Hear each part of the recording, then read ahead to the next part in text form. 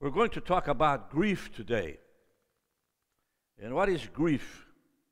Grief is sorrow, heavy, grievous, sad, intense suffering caused by emotions due to the loss, misfortune, injury, evil, regret, or suffering.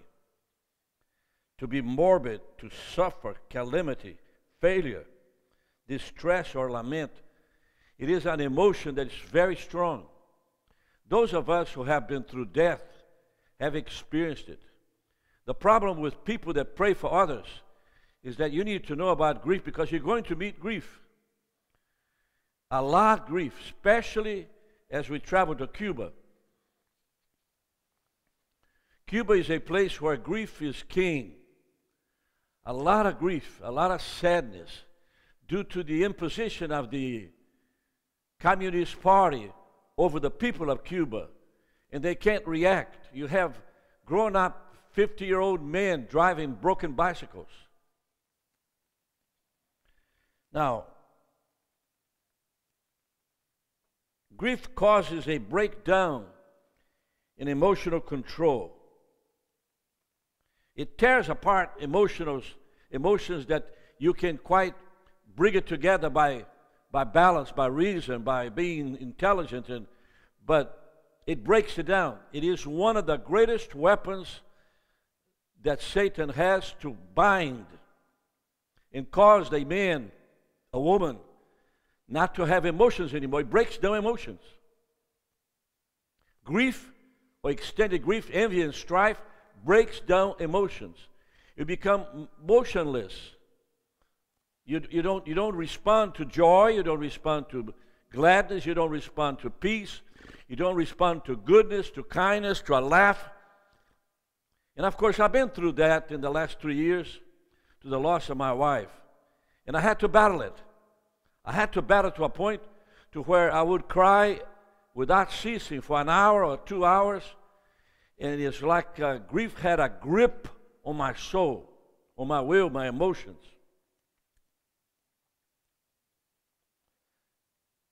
And so the will, you become unable to do what you should do or need to do about other things. You paralyze yourself. And life becomes paralyzed. You're not able to react to things you have to do. For instance, there are things that we have to do in terms of life. For instance, you have to pay the bills. That's something normal.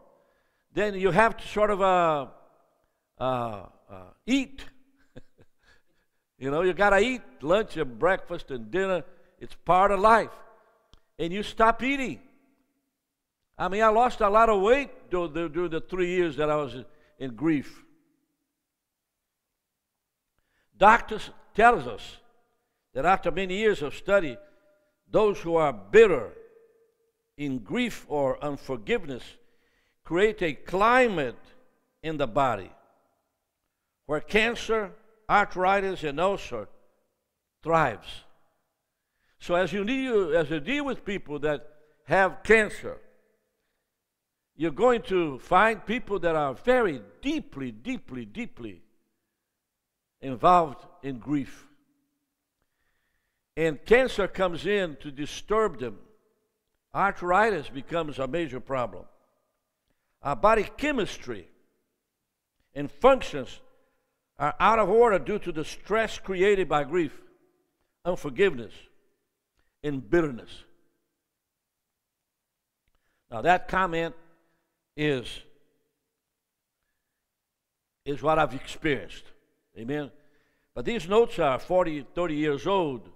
And so let's go back to Scripture a little bit and dance on a little bit just to show you that the Bible deals with grief severely. In 1 Samuel chapter 1, verse 16, it talks about Hannah in her prayer. On verse 15, it said, Hannah answered, verse 14 said, and Eli said unto her, how long will you be drunk?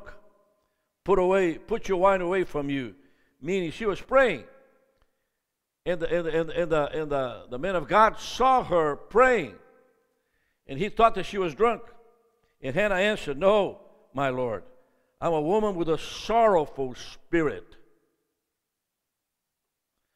I have drunk neither wine nor strong drink, but have poured out my soul before the Lord. Evidently, Eli had not seen very much of such prayerful an attitude around the tabernacle. Regretfully, most of the modern church falls into the same category. Prayers are not in intercessory mode, in tears, crying before the Lord, because you're grieving. You have unforgiveness in your heart. Count not your handmaid for a daughter of Belial, means worthless. For out of the abundance of my complaint and grief have I spoken hereto. Meaning, I have spoken to God in my grief, asking Him to give me a child. And I've been suffering and being hurtful by Peninnah. And I'm crying because I need a baby. I don't have a baby. My womb does not allow me to have a baby. Then on verse 17, by the way, Eli the prophet, the priest of the Lord, said, "Go in peace, and the God of Israel grant you a petition that you have asked of him," which is a prophetic statement. And of course, Hannah became pregnant with Samuel, which was the last prophet in the last dispensation before the 400 years of Solomon. So now, grief. Want to take a look at something else? How about Psalm 6? Psalm 6, verse 7.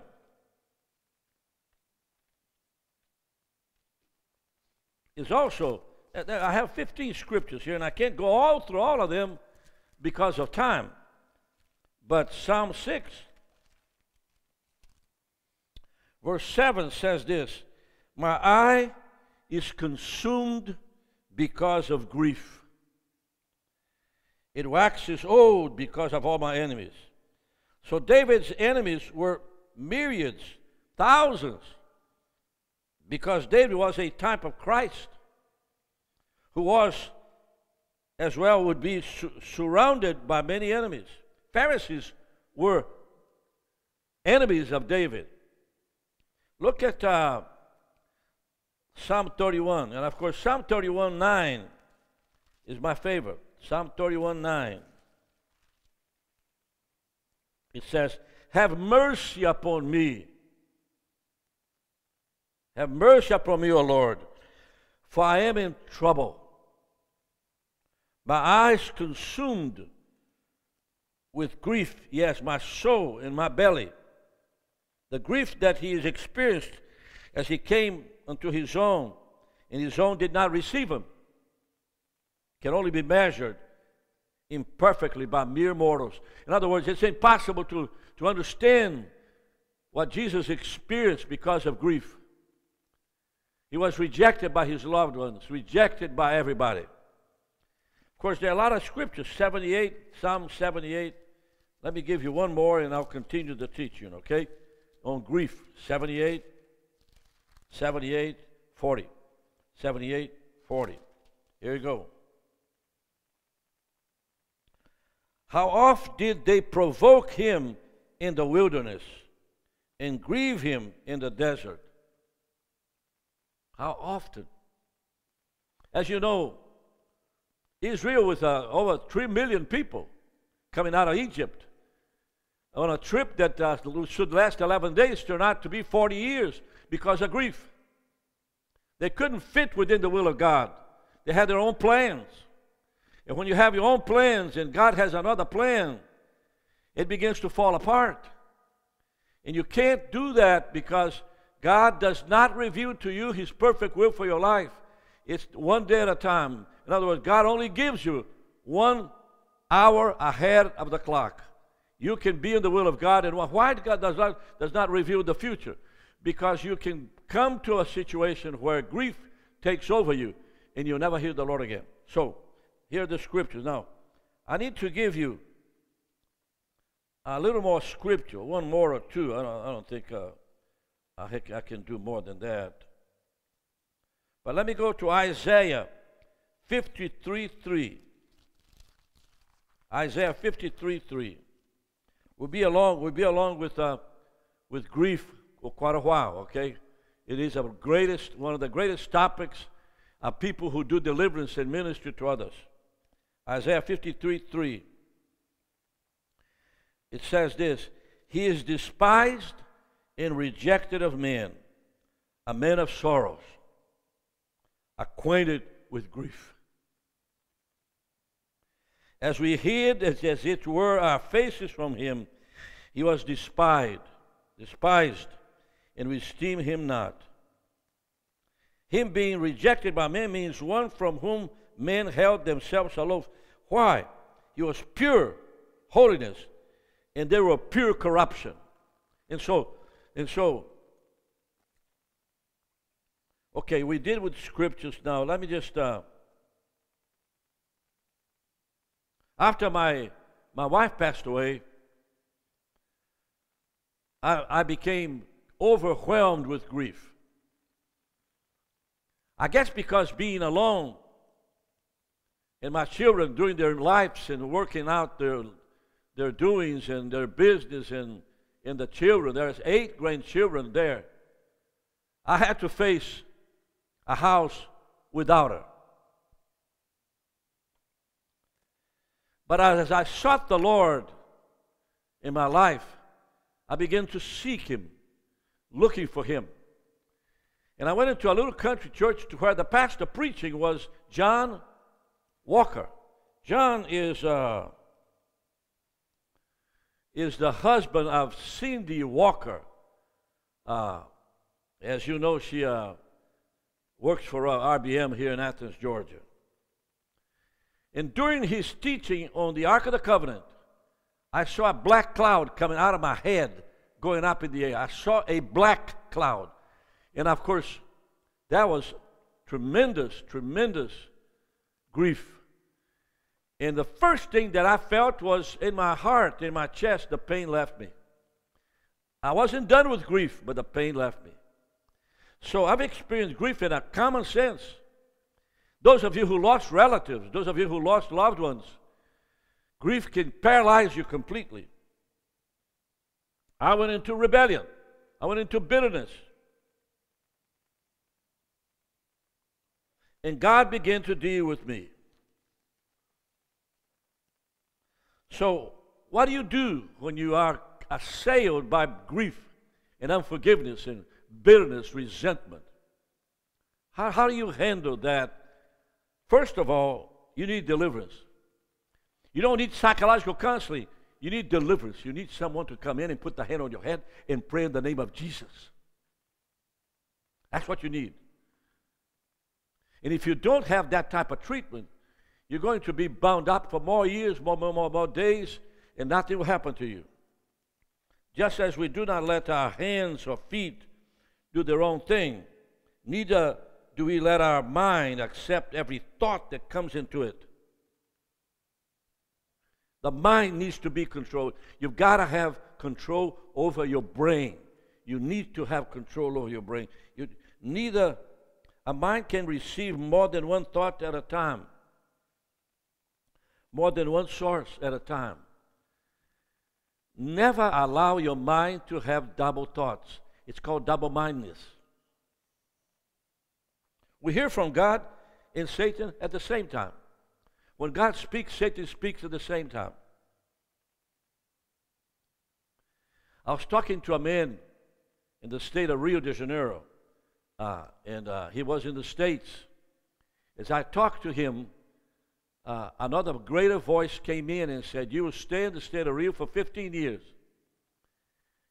And joined with Bishop Paul Ackman, bringing revival into all the churches in the state of Rio. Today, the 7th region and the 1st region of the Methodist Church in Brazil are the largest, with largest number, close to 1 million members.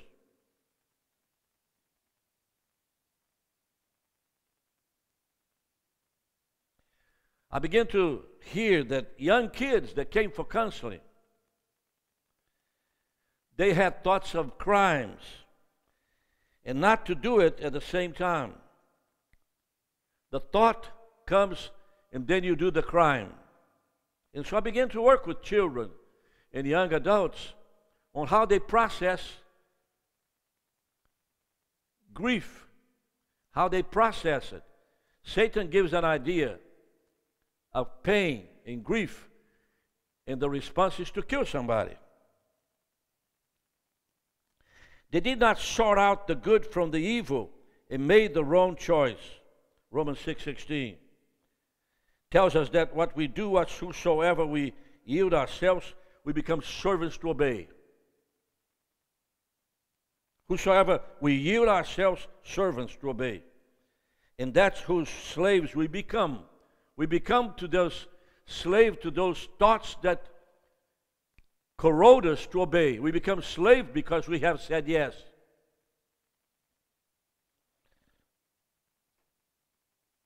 John 10:10 is a famous scripture. It says Jesus comes to give life and life in abundance.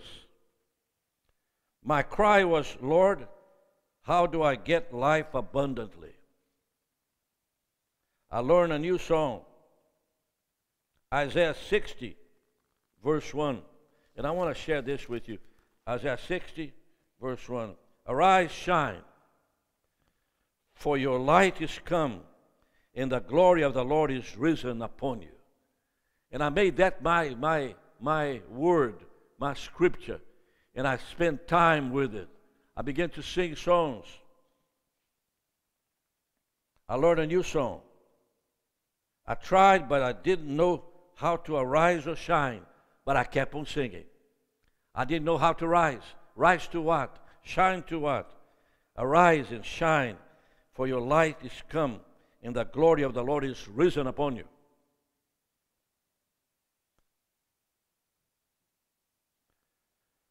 Isaiah 61, shine. Now, arise here speaks about depression and prostration in which circumstances have kept you. Arise to a new life. Meaning, I didn't stand up, but I began to seek people and listen from them what God is trying to tell them. So John Walker began to preach that morning at 11 o'clock service in this little church here in town. And I began to receive. I concentrated on Jesus. Shine. Now, be radiant with the glory of the Lord, for your light has come, and the glory of the Lord has risen upon you. Now I knew what I was to arise from, depression and frustration. Each time I tried to arise, a ton of weight held me down. Every time. And I tell you, I went to several places, several churches, several places. I'm just looking for somebody to help me. I knew that I was trapped with grief. I knew that I couldn't get out of the cemetery. I knew that I was unhappy. I knew that I was not eating properly. I knew that I had lost a lot of weight. I knew that I was close to depression upon me. But I began to cry out.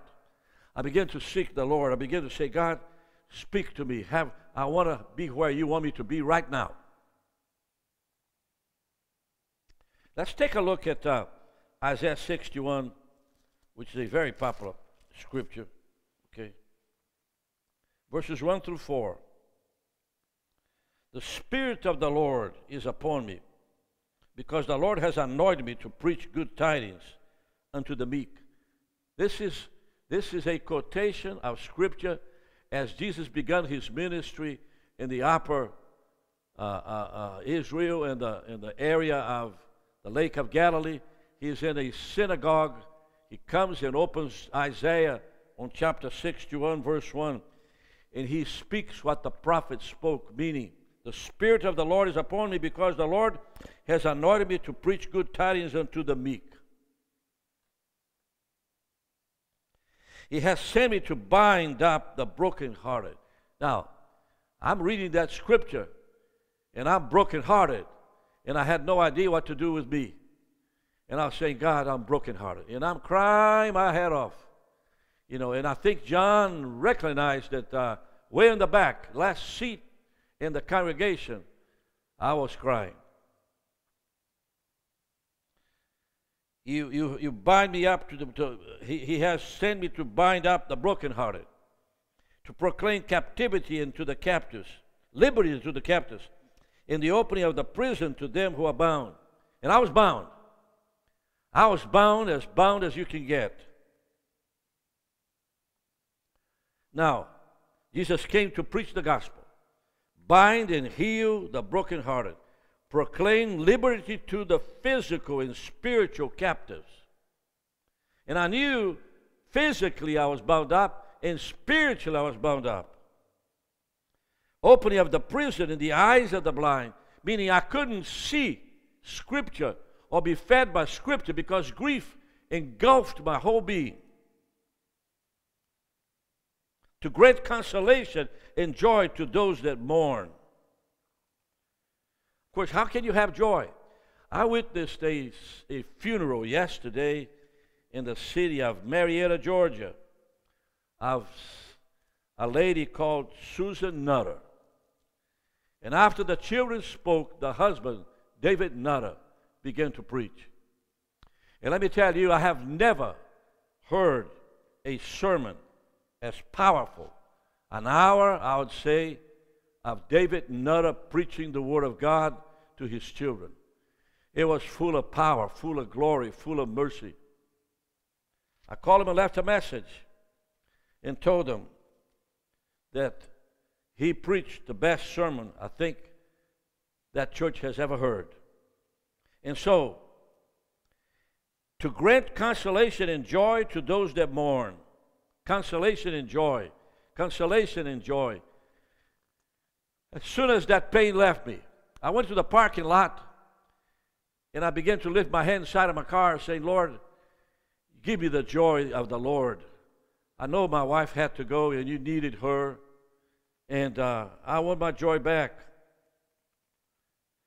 To give beauty for ashes, praise for falling spirit, and build oaks of righteousness, that the Lord be glorified. Grief does not bring glory to the Lord, but joy. Joy, praise, and righteousness do. Let me read it again. Grief does not bring glory to the Lord, but joy, praise, and righteousness do. Verse 4 says that after all this is done, they, the people, will rebuild their ruined lives in cities. You look at that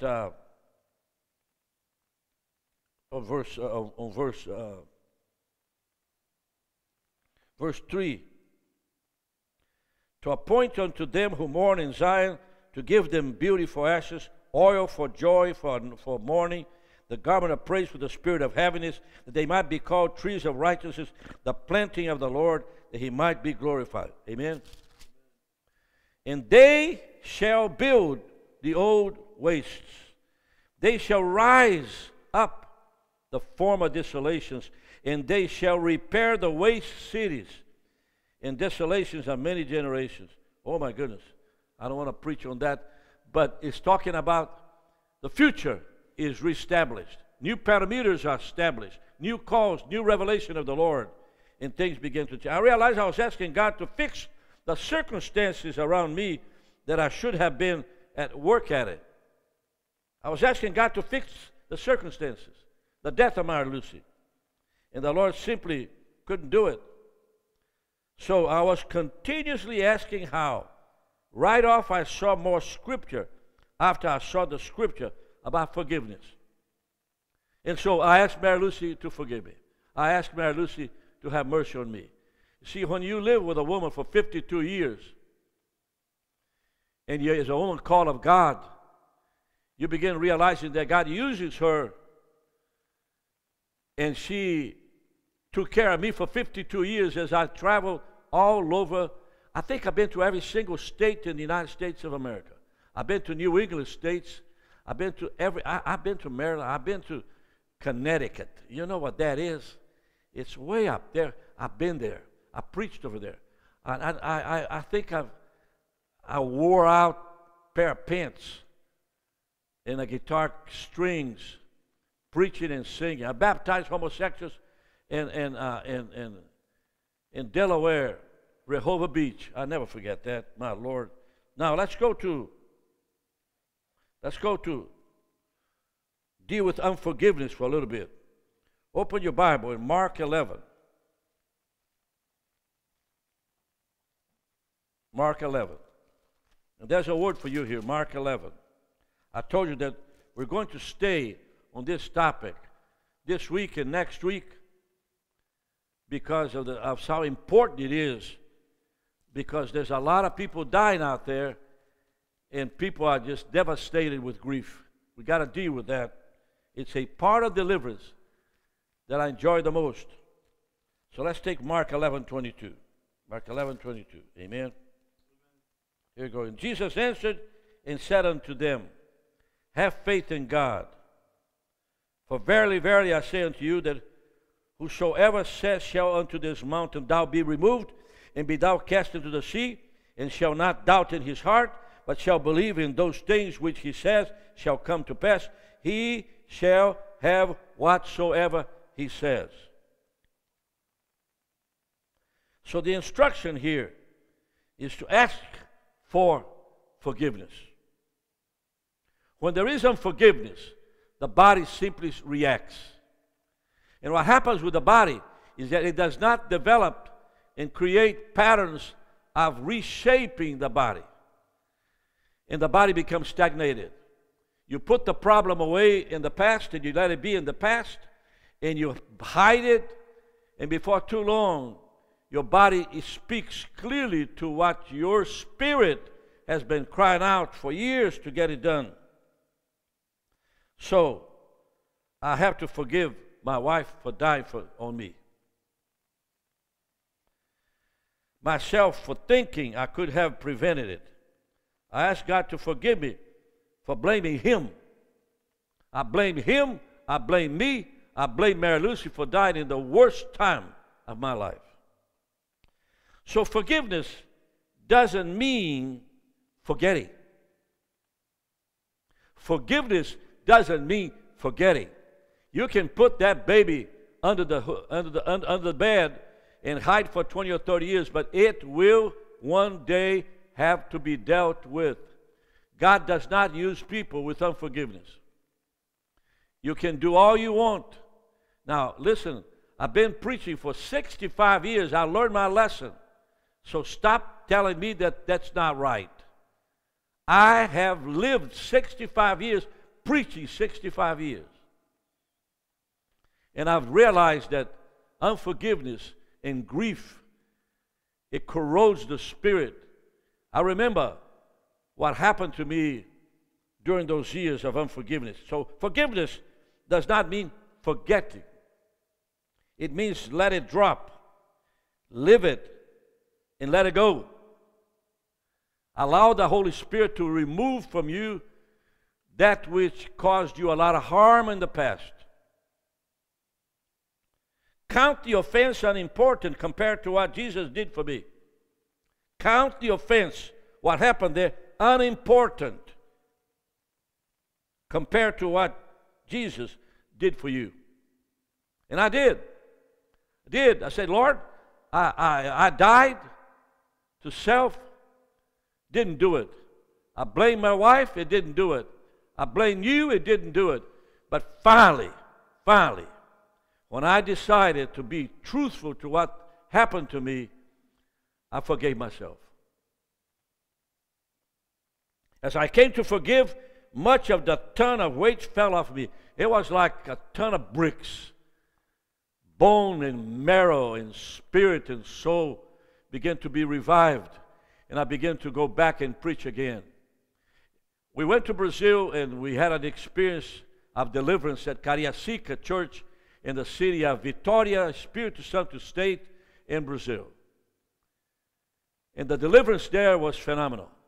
Anybody that was there was delivered like you've never seen before. Heavenly Father, as we continue this series on grief and unforgiveness, I ask in the name of Jesus that those who are hearing me will be blessed.